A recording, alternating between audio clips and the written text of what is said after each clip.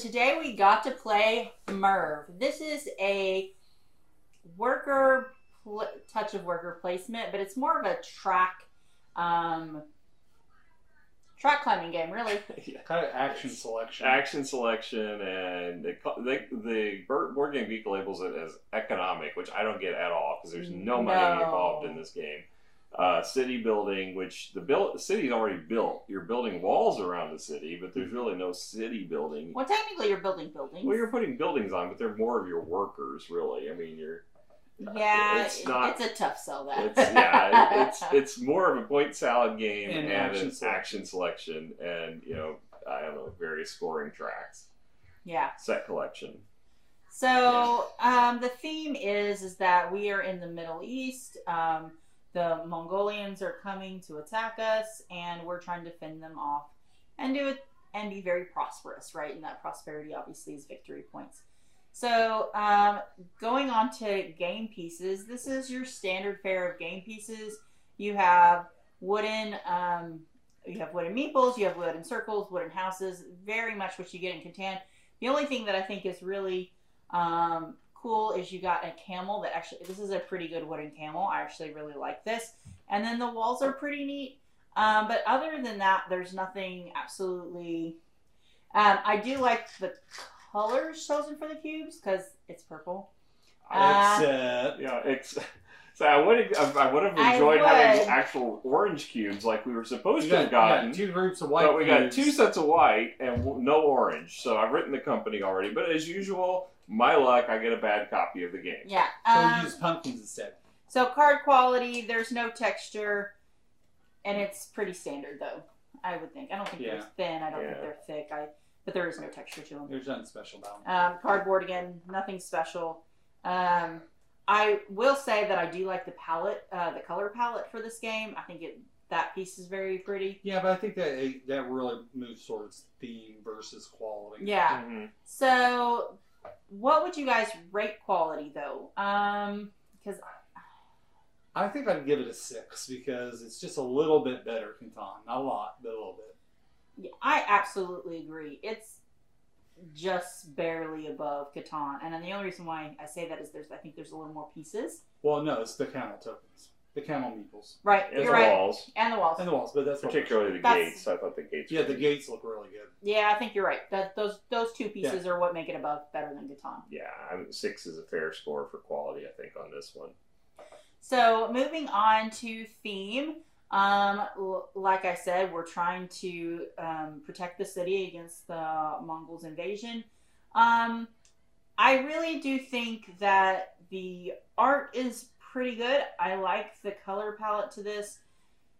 As far as theme, though, it's just a bunch of different tracks. Really, it could be anything. It's completely layered on. Well, I mean, it's got all kinds of markets. It's supposed to be a Persian market, or I get that, but it still could be anything, though. It really. But I think between the color scheme and the colors, the colors, what really pushes it for me for theme. I mean, it's clearly. I mean, any kind of market game is always going to be.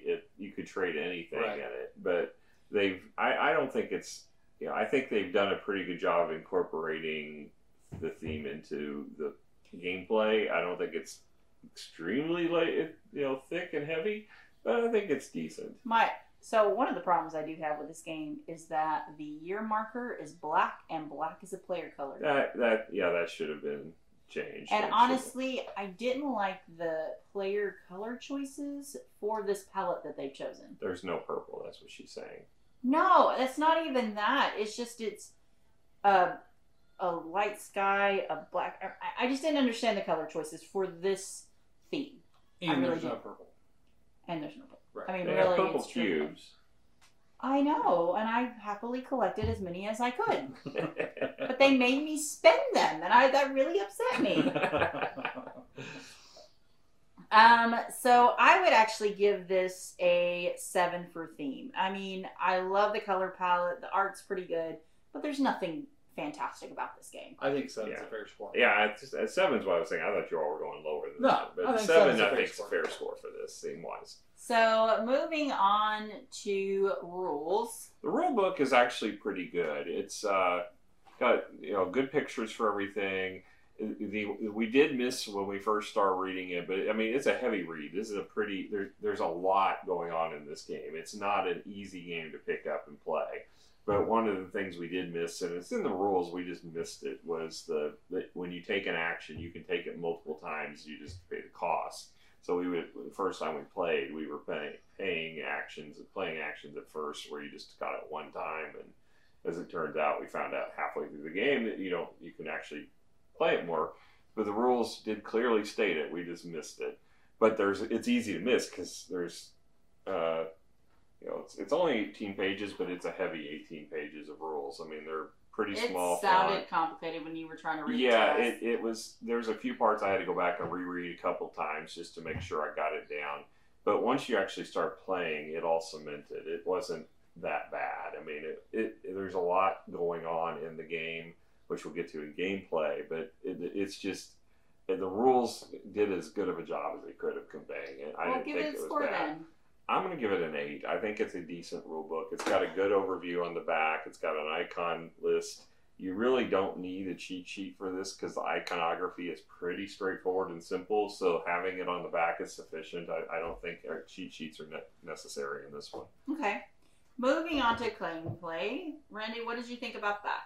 I personally loved it. I didn't know I was going to love it as much as I did. There's a lot of options in this game. So just to go over it, we've got several scoring tracks, and basically you have 4 paths on each side of the city. You start on one. You take an action by moving to the end point of a path, and you get to do anything you trigger in that row that has your color house on it. If you choose that row. You can choose one of the opponent's colors as well, but you'll trigger all of the color, whichever one you choose. But for an opponent, you'll only trigger any bonus actions tiles they have on the buildings, except for the building you chose. If there's not a building there, you place one of your building color on the building, and you get the resources for that building. And then you can take that building action, or you have the option of raising yourself on, I don't know if it's called the Fate track or whatever. You can give yourself 1 level up, or you can place a soldier to protect that plot or another plot that you place the soldier on from the Monguls when they strike, which they won't strike until the 2nd and 3rd era. You play 3 eras in this game and it's over. Other than taking the actions from the track, the different choices you have as far as actions are based upon the tiles you have. And you have city walls, which lets you build walls to protect the city. You have the mosque track, which lets you get various bonuses for moving up the track, and when you get to the end, you can score a lot of victory points from that. When you cut the market, which will give you the products you need, which they come in brown and blue varieties, to complete orders, and the orders are a good way of scoring victory points in this as well. You have the camel track, which lets you get cards, which is set collection. There's 4 different varieties of spices, and you can collect the different spices to get up to 10 victory points per set. Those are driven by this influence track, which is based on whenever you build walls, you get these influence. So these two go together, the walls and the camels. And this will set how many different spices you can have, and so you can't get a full set of 4 until you get far up on that track. Then we have the palace, which is basically end of round scoring, which you can score. There's 3 rounds, so if you can get there early, you can score a lot of points, assuming you max out on those tracks. And then you have the scrolls, and the scrolls are used also for fulfilling the different projects that can be done, or contracts, I should say. And also they give you kind of in-game bonuses that you can use for actions. So you have lots of different ways of compiling points in this game, and I really enjoyed that. I like the mechanic of moving around the board and getting an action for the row that you got and your production for the row you choose. So you can maximize your production by getting a lot of your own color. And obviously, if you can see the board, red has done a really good job in this game of that.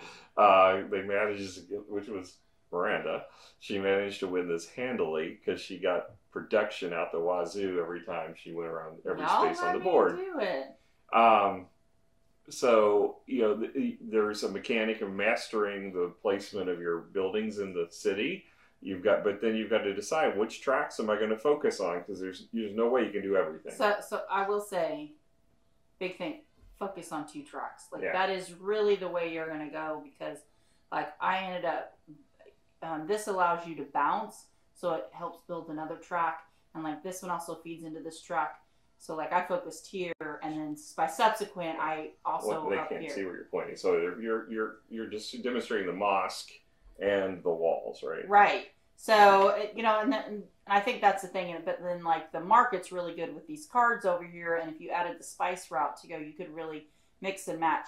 So I think it's just do focus. I think when we first played this game, we played this twice. The first time it was just let's do all the things. When I don't think that this game, that's how it was meant to tray. It's like a track, going along the track game. And so that makes you focus. So.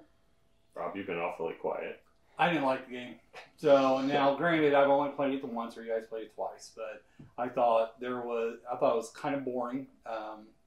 And then not only that, it was just too much. It might have been because we didn't understand the rules like you guys did later on, and how some of those actions, like being able to do multiple times, could have made a difference if I'd have known that at the beginning. Versus, I don't even know if I knew it by the end of the game myself. You did, because yeah, that's right, because I did the wall a couple times. But just I don't know how to really convey it. Just I didn't care for my first playthrough. I thought it was a little bit harder than what I was anticipating. I wasn't prepared for that, but a little bit of AP, not knowing what to do and how to do it, got to me a little bit.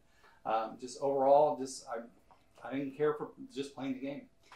So for me, there are a lot of tracks, and there are a set collection, also special powers that you can get. And it is a busy board. Now, I will say they did the board very, very well, but there are a lot of options on the board, and it can be overwhelming until you figure out it's a track game. And then you focus on the 2 tracks that you're going after. And, and I don't think it's so much about protecting your cities. I mean, there's a little bit of that. Obviously, you need to do that. But I don't think it's nearly as important, especially if you can bribe them. So if you've just got enough resources, you can just buy out the Monguls. So with that being said, I see where you say there is some, I don't know, it just wasn't that exciting. And there wasn't a lot of tension to it. What would you guys score it? I was really taken by this game. I liked it a lot more than I thought. I think I'd give this one a 9.5. It wasn't quite perfect for me, but it was right up there as far as the style of game I enjoy, which is lots of ways to score, lots of trying to figure out what is the best path for me based upon the actions. I don't find it boring. I found it very interesting because I was engaged just the whole time trying to figure out what could I do. And when people took the action tracks, it would frustrate me because I'd have to change my path, but then I would come up with a different strategy on what I was going to do based upon the options I had available to me. So it didn't bother me at all with any analysis paralysis or the dryness of it. I thought it was interesting the whole time. What do you think? Or give it a score is what I meant. Well, if we use Catan as our base answer at 5, and I ask myself, do I like this more or less than Catan? I like Catan better. I don't know why. I just do. So I cannot score this any higher than a 5. But this is, again, one playthrough. There's a lot to this game. There's a lot of meat to it. Now, if I play it several more times, I might grow into it and really like the game. But for right now, initial first thought, it's 5. I am not at a 9.5, and I am not at a 5. I am somewhere in the dead heat, I think. Because the reality is there is a lot for this game. If Randy says, let's play it, I love this game, I'll be like, sure, let's play it. It's fine. We get it to the table.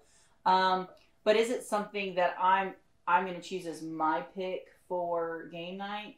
I don't think I will. And so I think I'm dead heat. So I'm going to give this an 8. It's really solid. It's a good game. There's a lot of tracks. If this is your kind of game, I think you're going to love it like Randy did. If you ask how to make this game better, I can't think of anything except somehow make it a little more exciting. Other than that, it's a good solid game. So that's where I'm at. Any other comments before we wrap up? One thing you touched on earlier, and I think it's important, is the board design was done extremely well. Top notch, guys. It's very, top notch. It's got a lot going on in it, but if you look closely at it, it is segmented very well. You can easily differentiate all the tracks. There's no commingling or concern about this bleeding into that. It's very well differentiated. Ian O'Toole did the artwork, and you can tell it's got his fingerprints all over this game. So he did do a good job with the artwork, and he was probably involved with the design as far as the graphic design as well. So yeah, because I feel like some of the games we played recently have very cluttered boards, and it's like eye-numbing. This wasn't the case for that game, so I think that was spot on. So who else do we have to credit for this? So this is the full name of the game is Merv, the Heart of the Silk Road. VGG rating 7.9. Designer is Fabio Lopiano. Artist is Ian O'Toole. Published by Osprey Games. MSRP, it's a little pricey. It's a $65 game. You can find it a little bit cheaper on some of the other websites, but that's just without a discount. It's $65. All right, great. Well, thank you guys so much for joining us. We had a blast tonight. Hopefully you'll join us again. If you want to hang out with us, don't forget to hit the subscribe button and the notification bell. We'd love to hang out again. Thank you guys so much. Bye. Bye.